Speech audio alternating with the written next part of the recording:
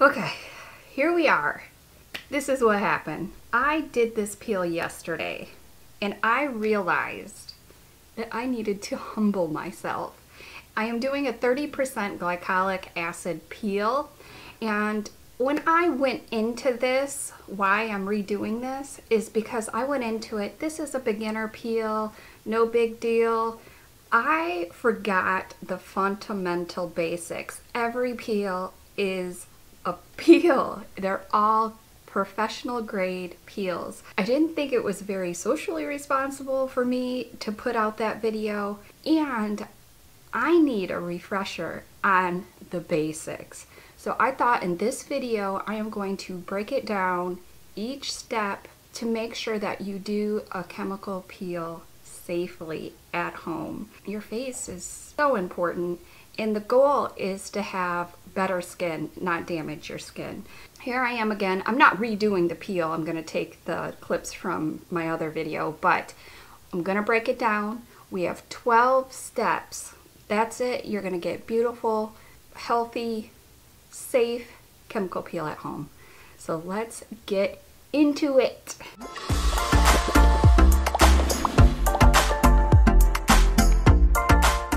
All right, step one is that you want to make sure that you have all the products to complete the peel. The products that you need are, of course, your peel itself. I have my 30% peel here. You want to make sure that you have a neutralizer, either a baking soda and water combo, or you can purchase a neutralizer itself. But if you don't want to buy the neutralizer, completely understand. Everybody seems to have baking soda in their cupboard, and so you can just mix baking soda and then just a cleaner water. Like if you have bottled water, distilled water, I don't recommend tap water, but if that's all you have, that's all you have. And then I just make a solution, which I'll talk more about in a little bit. You want to have gloves. You want to have cotton rounds and thinner cotton pads. These are like essence pads. They're thinner so they don't absorb as much product, so you're not wasting product. But if you don't have these, you can use just the regular cotton rounds, but again, you're going to soak up a lot more product. And a little dish to put it in. You need SPF, very, very, very important. A aloe vera gel, retinol cream. You don't absolutely need this, but during my video I do apply this, so if you want, you can, but not totally necessary. You want something to protect your eyebrows, around your nose, and your lips. Those areas are really sensitive, and so any kind of petroleum jelly, clear chapstick, any kind of chapstick, honestly, chapstick, Vaseline, petroleum, that's the same thing. Any kind of lubricant you can apply to your eyebrows and the side of your nose and your lips, just so you don't burn those areas. I did during one of my TCA peels, I had a drip and I didn't notice into my eyebrow. Thank God my eyebrow was there and it didn't go in my eye, but I got a chemical burn right above, right at the edge of my eyebrow, and I'm able to cover it up with makeup.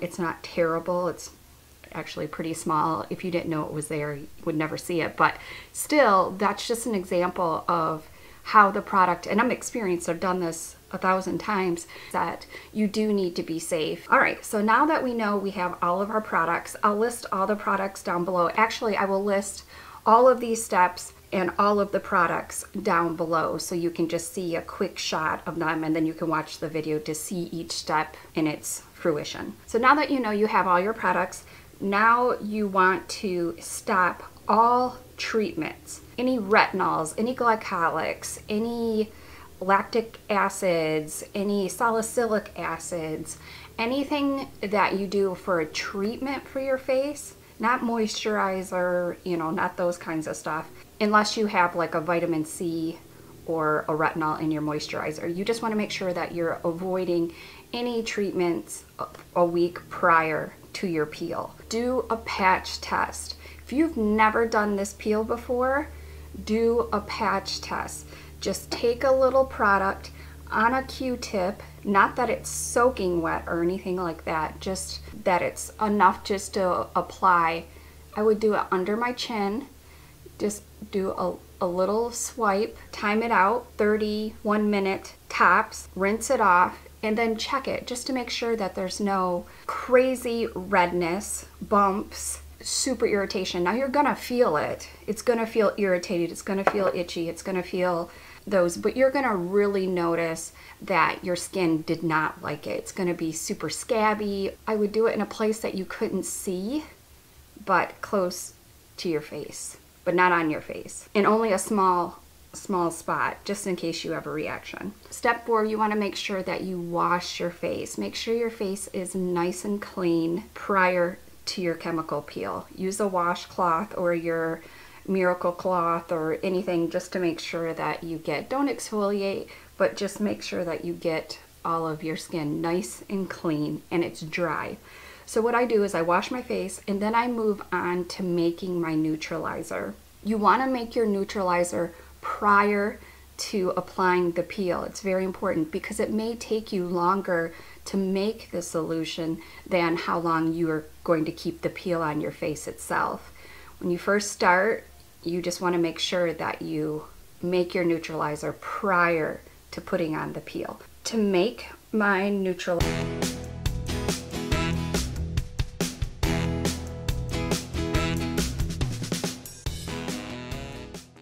so I'm just going to fill it up with water. I'm going to fill it up with just a bottled water. If you have distilled water, that's ideal. Tap water isn't recommended. I don't know where you live, how purified your water is, but the cleaner the water, the better.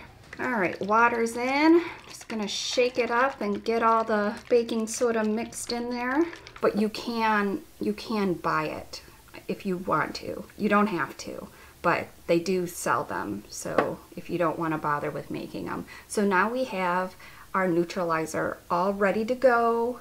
We are on our way. We got this. This peel is going to be amazing because we're following all the steps. We got this. Step 6, we want to apply an even layer. No pooling, no dripping. Make sure all your product is squeezed out of your cotton round, and then apply a layer. You can concentrate in the areas that you want to, so you apply your layer and then you're like, I just really need it through here, or I really need it through here, wherever that area is. Around my chin, I like to concentrate there. But blemishes, scratches, any wounds to the face, that sounds really weird, but if you have anything, you know, if you burned yourself with a curling iron or had any accidents or just blemishes that you've picked at or are healing, those areas you don't want to concentrate on those areas. You're going to want to, you're like, oh, I want to get rid of this, and you're going to want to go over it. Terrible idea. Hyperpigmentation, that's why. Once you put that product on there too heavy, it's going to scab really bad. That area is really sensitive. It's a wound. It's just not a good idea. So you can go over it, but don't concentrate on it and be like, oh yeah, I'm gonna get this here. No, don't do it. Don't do it. You're gonna want to, but don't. No pooling, no dripping. Like, again, I had that drip on my forehead and it burned the crap out of my eyebrow. You do not have any drips, that your cotton round is squeezed out. Not so it's dry, but so you can feel that there's product there, but it's not like, if you held it up, it's not going to drip out. That was number 7, watch out for blemishes. Step 8, as soon as you have the peel applied and you set your cotton pad down, you want to set an alarm. You want to be super safe if it's your first time. 30 seconds to a minute, no more. You're gonna want to. Don't be a superhero. Please don't be a superhero. Don't leave it on longer than you need to. You can redo this. No big deal. Every week you can do a 30% glycolic peel as long as you do it safely, and just know your skin, know how it feels, know what your tolerance is. But with your first one, you don't know what that is. Start out small, add a little bit each week. The max you want to do is 3 minutes but your skin will tell you. It will guide you. It will be like, nope, too much, or oh wow, this is intense. Or when you take off the peel, you're like, whoa, my face is super red. Like, just look for those warning signs, and then each week just add more time, you know, add another 30 seconds. First week do either 30 seconds to a minute, second week do a minute 30, and then just go from there. Don't go from 0 to 100. It won't work in your benefit at all. Slow and steady wins the race. Number 9. All right, so now our timer has gone off. It's time to go rinse this off. We want to use our neutralizer because the neutralizer is going to stop the product from working. It's not going to stop at 100%. Your face is still active. The product is still active after you use the neutralizer. But when you first apply the neutralizer, it's going to burn. Don't let that scare you or think that there's something wrong with your neutralizer. That's just how it feels. When you put the neutralizer on, you're like, ow! It goes away. Don't worry. And then you still feel it after you rinse your face. You're still going to feel it, but don't be concerned. But so now we've rinsed. What you want to do, what I do, is I apply the neutralizer in my hand, pat it on. I get my rag. I put some in here, because what I use is I use a squeeze bottle. But if you don't use a squeeze bottle, you can dip into your neutralizer, and then I just pat my face, and then I grab some water, rinse, you know, throw that on my face, and then I pat again. Do not scrub, not a good idea. Just pat. Good deal. You got it. You know what I'm talking about. So that's number 10, is rinse your face and then pat dry. Number 11, you can skip if you don't want to. Well, you can skip part of 11, not all of 11. I apply a retinol right after my peel because my pores are open. The product is absorbed deeper into the skin. I apply it. You don't have to, but you do need to make sure that you're washing your face daily after your peel with a sensitive light cleanser.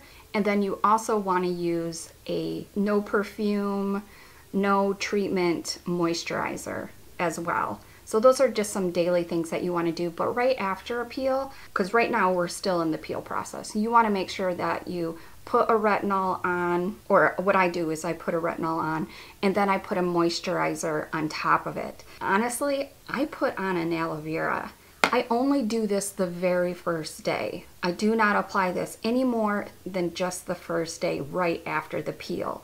It just soothes it, it calms it down, adds a little bit of a barrier. I like using the aloe vera, so, but if you don't want to use aloe vera, then you can just go right on to your daily, and I use the marula oil. I put the oil on, let it soak in, and then I move on to step 12, which is very, very important. Don't skip this step. If you never wear SPF in your life, no judgment. You do you, boo. But right now, after this peel, your skin is at its most sensitive form. So make sure that you're using an SPF right after a peel, at least for the first week. Because right now your skin is acceptable to sunspots, sunburns, all the bad things that can happen from the sun. Your skin has a higher chance of getting those right now after your peel, because your skin is just really sensitive right now. So just take care of your skin, wear an SPF. If you never wear it, just wear it the week after, and then you can go back. But of course, SPF is the biggest anti-aging thing you can put on your face. It doesn't feel good, it doesn't smell good, it doesn't make you beautiful, so it's really hard to do that, but it's really important. It really is. I do these so often that I forget that they're still risky. Each peel that I do on myself is definitely something that I need to take more serious.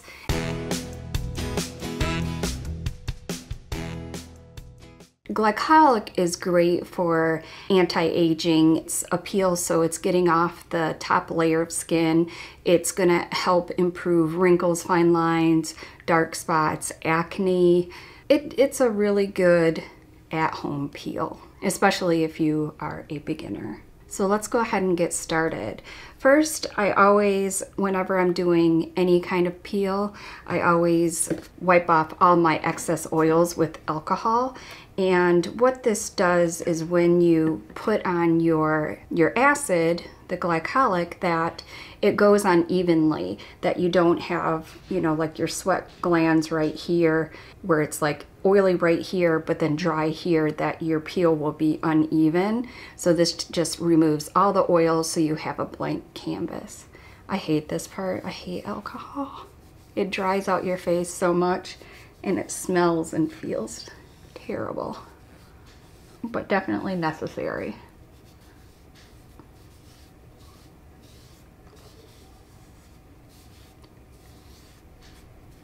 Ugh, I hate this part. It just goes up in your sinuses. Ugh.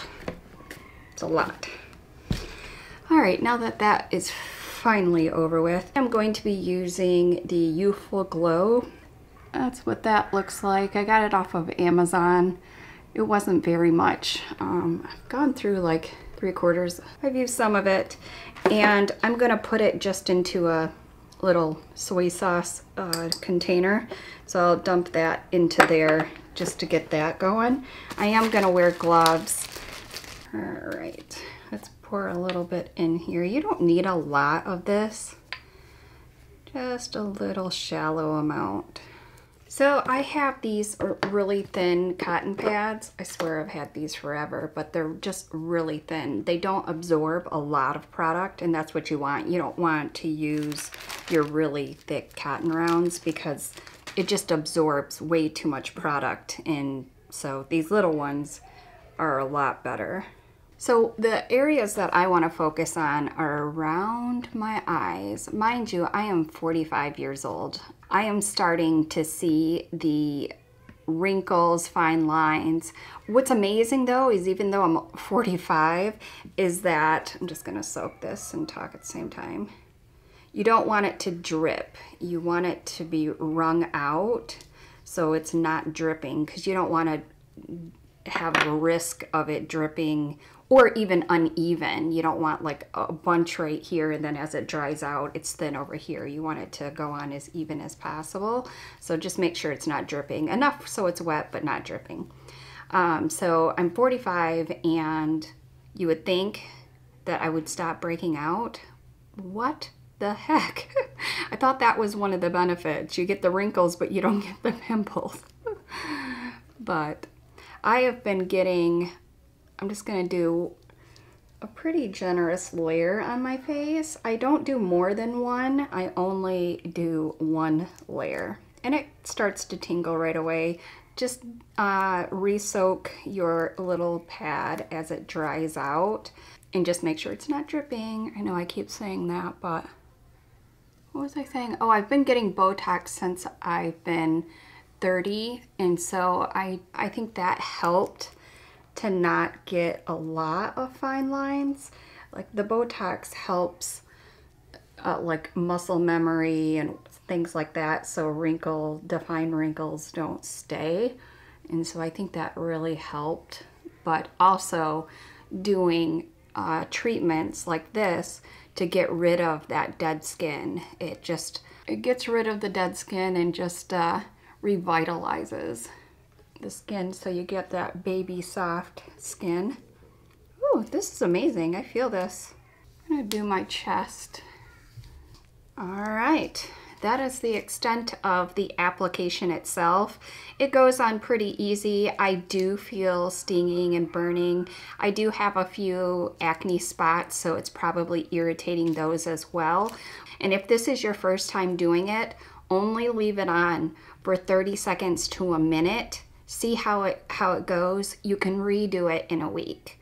So don't worry about that. You can always redo this one in a week, another week, another week. So your first go round, just go easy. Don't try to overdo it. It is a professional peel, so be careful. I poured way too much product in here. I have a ton in here. You only need a little bit. I always tend to add too much, and the problem is you can't dump it back into the bottle. It's just not a good idea. It's not sanitary. It could affect everything that's in the bottle. So you definitely don't want to do that. It's just wasted product. Only use a little bit and you can always add more if you need it. So I do have just a bought neutralizer, because with the glycolic peel you need a neutralizer, and that just takes away the activation of the product. And so they sell chemical peel neutralizers if you want to purchase it, but you don't have to. Everybody at home has a baking soda, and so you just mix baking soda and water, and then you can make your own solution. When you rinse off the chemical peel, don't scrub. I hate physical exfoliants, so I may be the exception. Typically after you rinse the peel off, you still feel it with the glycolic. Even though you're using the neutralizer, it just still has this residual activation going on. I had to rinse my face the last time a couple times, and I swear it was still like this burning. It made me a little bit nervous. I'm gonna go ahead, it's been about 3 minutes, so I'm gonna go ahead and rinse this. I'm going to drip this on my face, make sure I have a towel ready to pat, and then rinse, and then of course splash with water, but you do not want to get it in your eyes. One, the peel can damage your eyes, and baking soda in your eyes burns really, really bad. So have a towel ready to protect your eyes. So I'll be right back after that.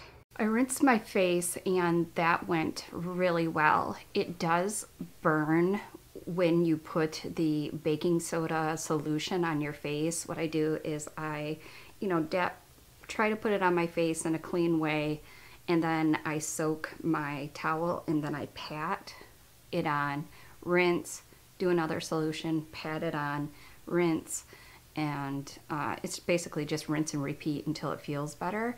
But you can see a little redness here, a little here. This is the area, the trouble areas that I'm having. I don't know why. It's a really odd area. I think it might be from like sunglasses or my glasses themselves, but it's just odd areas right here. But anyways, right, I did down there. I did stop using my retinols and vitamin C, my other anti-aging heavy-duty treatments for my face. So I gave up those serums a week before. So to make sure that you don't do damage to your skin, you just really want to make sure you don't use your retin-A or retinol products. Specifically, those are a big one. Yeah, it burned when I first put it on. It feels good now.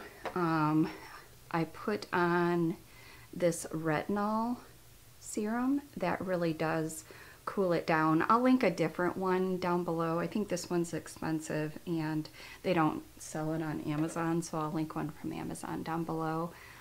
It feels pretty good. I turned on my light, so hopefully you guys can see how it's looking. It feels pretty good. I think that this brand, the 30%, is definitely a lot more intense than the 50% that I had, which is interesting how two different brands and a high percentage difference, 30% versus 50%, how this 30% I really felt it. It could be something to do with my lifestyle as well. Have I been using my retinol products more often since my 50%, which is very much likely.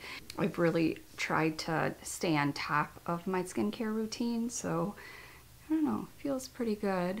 I am going to check in tomorrow and give you guys an update on how it's looking. If anything happens between now and then, I'll definitely update.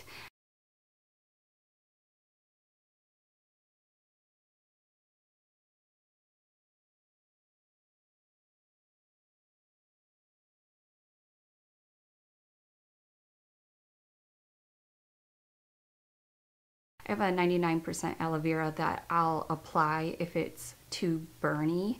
And I don't use that like throughout or anything. I'll use it just like once to get rid of that intensity. But when it burns and you just want to get rid of that burning sensation, that does help. So yeah, this is what we're looking like. I think that brand is pretty darn good. I do like that one. But thank you. I'll be back. I'll see you then. Bye. I have some peeling right here, but it really got these blemishes. Like you could barely even see that one. But there is some peeling going on, which is amazing. I didn't really think that was gonna happen. It's red. I need to put some lotion on. That's what it's looking like. Today is day 2 and my face is healing. I definitely got dark spots from the acne that I had, which is actually pretty extreme. This is new for me doing a peel. I think it's because I was using those, you know, those dots, you know, I was putting it over my acne spots, and I think that those may have had some treatments in it. I really didn't think about it. You know, I'd given up my Retinol and whatnot, but something to note. So this is definitely new for me. I'm gonna keep recording until, you know, do daily updates until these heal to see the outcome. Is there any scarring? I don't think there will be because I've been keeping it moisturized, and so I definitely had like a crumbly peel yesterday later in the day, but today it is, I just been really putting the marula oil on, so it's not really that crumbly peel anymore. Around my nose, sorry I'm getting way up in my nose, but around my nose got a little, that area's really sensitive for me, so that is still a little scabby, like it'll heal. I'm not worried about it, but everything looks good. I think the peel was pretty successful. I'm just worried about these spots, how dark they are, because it just hasn't happened for me like that before. But yeah, so I'll update you guys tomorrow. We'll see how the progress goes.